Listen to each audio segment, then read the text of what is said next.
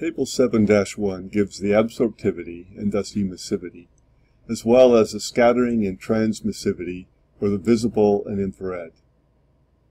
Remember that the fractions of absorptivity, scattering, and transmissivity of radiance must add up to 1 when radiance encounters matter. I want to point out two features in the table.